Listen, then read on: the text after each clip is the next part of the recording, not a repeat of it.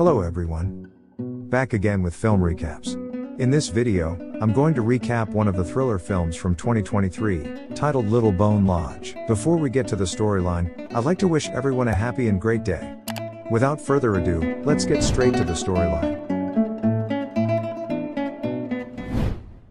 In the opening scene of the movie, the narrator tells us of the powerful notion that a loving mother's deep-rooted instinct to protect her children can transform her into a fierce guardian, willing to sacrifice anything for their well-being. She can be glorious or terrible, and if anyone were to ever harm her family, there's no telling what she'd be capable of. The story begins with a woman named Rose, braving the rain as she approaches her home. She locks the door to the building next to her house, which is secured with multiple locks, emphasizing the secretive nature of her actions. In the dining room of the house, Rose's daughter, Maisie, is engrossed in decorating a cake. It becomes apparent that Maisie's efforts are intended for someone special, and soon we discover that the recipient is a man in a wheelchair, her father. We learn that the father, Pa, is unable to speak or move, requiring Rose to inject him with medication daily. Maisie blows out the candle on the cake, and the joyous atmosphere envelops the room. She presents her father with his gifts, and eagerly joins him for a photograph. Amid the festivities, Maisie dutifully administers Pa's medication, and feeds him a slice of cake, showing the deep bond between them. And then all of a sudden, Anybody help! a desperate stranger bangs on their door, pleading for help. He recounts an accident in the forest that has left his brother severely wounded and bleeding. Rose, hesitant but moved by the plea for assistance, reluctantly opens the door to let them in. She examines the injured man's wounds, and urges his brother to take him to a hospital. However, fearing the raging storm outside, the brother insists on seeking aid from Rose. The concerned brother anxiously paces the floor while Maisie, despite her trepidation, offers her assistance. With torrential rain pouring down, Rose tends to the injured man, stitching up his wounds on the dining table. During their conversation, the brother introduces himself as Maddie, and Rose and Maisie reciprocate with their names. As Rose tends to Maddie's injuries, she reassures him that his brother will be alright. Maddie retreats to the bathroom to wash off the blood, and he hides his knife in his sock. I don't fear the fire, because I am the fire. Returning to the dining room, Maddie finds his brother resting on the couch. Grateful for Rose's help, he expresses his gratitude. Rose's motherly nature leads her to warmly invite Maddie to enjoy the soup that Maisie has prepared, prompting a series of questions about Maddie's journey and background. They discover that he hails from London, and Maddie explains that they are headed to some place where Jack's friend has been waiting with a boat. However, Maddie seems kinda nervous to reveal the place or their true objective, until his brother, Jack, who has regained consciousness, replies that they are going fishing. During their conversation, Jack tells the family that he must inform the people who are waiting for them that they are okay, but Rose tells him there is no signal in the area, and they don't have a phone either. Rose tells Jack that there is an old phone booth on the way to the village, but she can't take him there until the next morning because it is storming that night. Hearing this, Jack asks to use the restroom, and Maddie sends him. However, inside the toilet, Jack is shocked to discover that they've brought the wrong bag. We soon learn that the two brothers were involved in some illicit activities, and had made off with a large sum of money. Since the money bag is still in their crashed car, they need to figure out a way to retrieve it. Therefore, Jack asks Rose to let him borrow her car, while Maddie pretends to throw a tantrum. Jack says Maddie has left his stuff in the car, and he's not going to stop until he gets it back. When Rose sees that Maddie won't stop yelling, she offers to send Jack to the crashed car with one condition: Maddie must wait for them inside a locked room, since the mother won't leave her daughter with a man she doesn't know in the house. Moments after Jack and Rose leave, Maisie takes the key and has a conversation with Maddie. She's never talked to anyone before except her mother. After a pleasant conversation, Maisie unlocks the door, and when she brings Maddie outside, he asks Maisie to take him upstairs. Upstairs, Maddie finds a locked room, and Maisie says it's her mother's workshop. No one is allowed up there. The scene shifts to Jack and Rose. They are having a conversation when Rose reveals about her husband's accident, and the heartbreaking loss of her son. Once they get to the accident site, Jack asks Rose to wait for him while he grabs his money bag. And this is when Rose unintentionally notices that there is a dead man inside the wrecked vehicle. Due to this, Things become a little tense when Jack pulls out his gun and forces Rose to bring her to the phone booth so he can talk to his guy. Rose obeys his command, and when they arrive at the phone booth, Jack warns her to keep silent about what she has witnessed. He tells the mother he's done horrible things she can't imagine, but she responds that Jack has no idea what she's been through. Back at home, Maisie invites Maddie into her room, showing him her cherished possessions, including a map that allows her to travel the world without leaving the house. From their conversation, it is revealed that Jack is talking to his boss about sending the money bag. The boss, who can't wait anymore, says that he's the one who will come to meet Jack to take the bag. Here we learn that the dead man inside the crashed car is the boss's son, but Jack lies, telling the boss that his son is fine. In the meantime, Rose tries to grab a tool to defend herself, but Jack suddenly appears from behind and warns the mother how brutal the boss will be if he finds out his son is dead. But the mother responds this: "He touches my family, I'll kill you."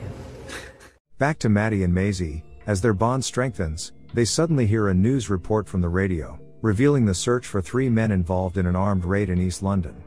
Hearing his and his brother's names on the radio, Maddie attempts to silence the radio, and struggles to explain to Maisie that it wasn't him and that it was an accident.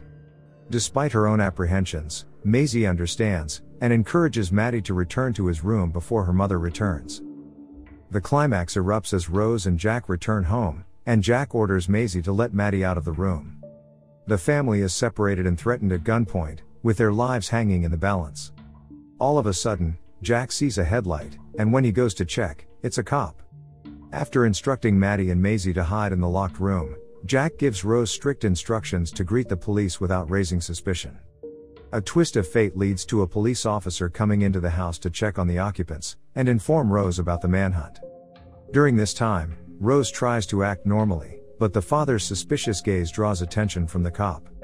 The cop also notices the photo of the father and Maisie, which appears to have been cropped, and then Pa weakly calls for help. As the policeman grows increasingly suspicious of Rose, she claims that Pa will act this way if there's a delay in his medication.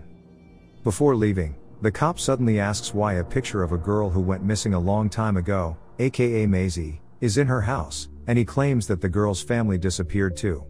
But then this happens. Jack emerges from behind and attacks the policeman. Chaos ensues, with a gunfire and brawls filling the room. Maddie hears the commotion from inside, while Maisie seizes the opportunity to strike him with a vase. In the end, the cop manages to subdue Jack, and this is when he is shocked to see Maisie. In an unexpected turn of events, Rose emerges and shoots the policeman dead. Maisie finds herself torn and confused by the unfolding events, while Rose quickly injects Pa with medication after Maisie claims that the father just spoke. Afterwards, Rose cleans up the mess methodically, imprisoning Jack and Maddie in the basement. With Maisie's unwitting assistance, the family tries to hide their tracks by bringing the dead cop to the scene of Jack's accident. She makes a fake scene that makes it look like the policeman died in a gunfight with Jack's gang. Rose also assures Maisie that the police aren't good, no one is good, and that's why she needs to shield Maisie from them. Locked in the basement, Jack struggles to break free from his restraints. Jack and Maddie finally free themselves from the cuff, and try to get out of the basement. They escape from another door outside the house, but Jack doesn't want to leave because the bag of money is in the house. As they make their daring escape, a dilemma arises. Maddie wants to leave the treacherous house, but Jack wants to retrieve the bag of money that obviously holds great significance. This leads to an intense clash between the siblings, where we discover that Maddie has a mental condition that often forces him into a fit of rage and hallucinations. Jack informs Maddie that they lost their mother because of his mental condition, and tells Maddie to wait for him in the barn. He is driven by greed as he climbs toward Rose's mysterious workshop, and enters it through the window. Inside the room, he discovers a hidden area, and a lady who is lying there. There are a number of CCTV screens set up in front of the woman. But the crazy part is when he figures out that the lady has been amputated, revealing Rose's true monstrous nature. He learns the truth about how Rose is not Maisie's true mother when he sees a lot of newspaper articles about Maisie's family who have gone missing. To add, the lady who is lying there is Maisie's real mother, and Pa's wife. Maisie, aka Jenny, her real name, had no recollection of her real family because she was too young when they went missing. When Jack tries to rescue her, the woman instead begs Jack to end her misery.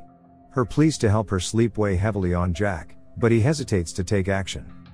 Meanwhile, Rose is seen outside the house, and then she senses something is amiss when she sees her sheep running around outside. At this point, she realizes that the two brothers have escaped. Maddie, on the other hand, hides in the barn, only to be confronted by Rose wielding a gun.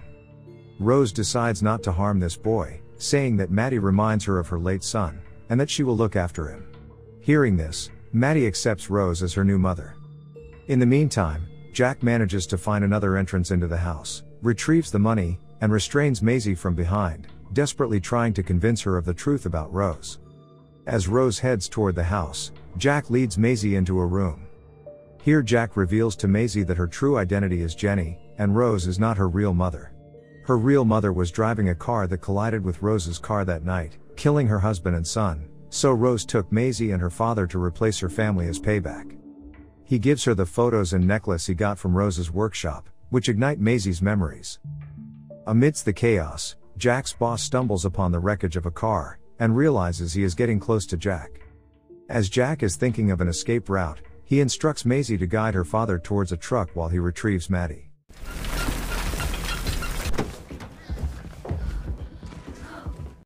Unfortunately, Maddie is no longer in the barn, and his absence raises concerns. Jack is unwilling to leave without him, so he re-enters the house, encountering Maddie at the top of the stairs. But Maddie tells Jack to leave, while he'll be staying with her new mother. Rose then takes a shot at a distracted Jack, narrowly grazing his neck. Jack hides in a corner while Rose tells Maddie that Jack doesn't care about him. In a dramatic confrontation, Jack reveals that he has revealed Rose's dark deeds in her workshop to Maisie. Enraged, Rose tries to coerce Jack into surrendering, but he strikes her across the face, and seizes her fallen gun. But Jack's attempt to end Rose's reign is thwarted when Maddie intervenes, pushing Jack to the ground and delivering a series of punches. As Maddie helps Rose to her feet, Maisie enters the house, offering assistance to Jack as they make their way to the waiting car. Simultaneously, Jack's boss, who spotted the car wreckage, draws nearer to the scene. Jack and Maisie escape while Rose pursues them, wielding a gun. Seeking safety, they seek refuge in the barn, with Rose desperately trying to convince Maisie that she's the one who raised her and cared for her. Suddenly, a car arrives at the compound, announced by Maddie as Mac. Jack hands Maisie the car key, instructing her to drive away with her father, while he heads in the opposite direction to meet Mac. With tensions escalating, Mac confronts Jack, demanding his money and information on his missing son. When he learns his son has died, Mac drags Jack out of hiding, confronts Rose about his need for the money, and wants to murder both brothers for causing his son's death. Rose says he can kill Jack if he wants to, and she doesn't want the money either, but he's not touching Maddie. During the confrontation, Jack stabs Mac in the leg, triggering Rose to shoot Mac in the head, while Maddie prevents the boss's man from killing Rose. The attacker is able to overpower Maddie and Rose, and tries to kill Rose again. And then this happens. In a brave move, Maisie hits the attacker, and then drives away with her father, leaving Rose, Jack, and Maddie unconscious.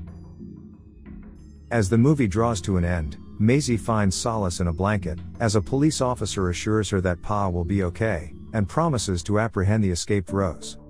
Meanwhile, Rose and her new son, Maddie, are seen dining together in their new secluded house.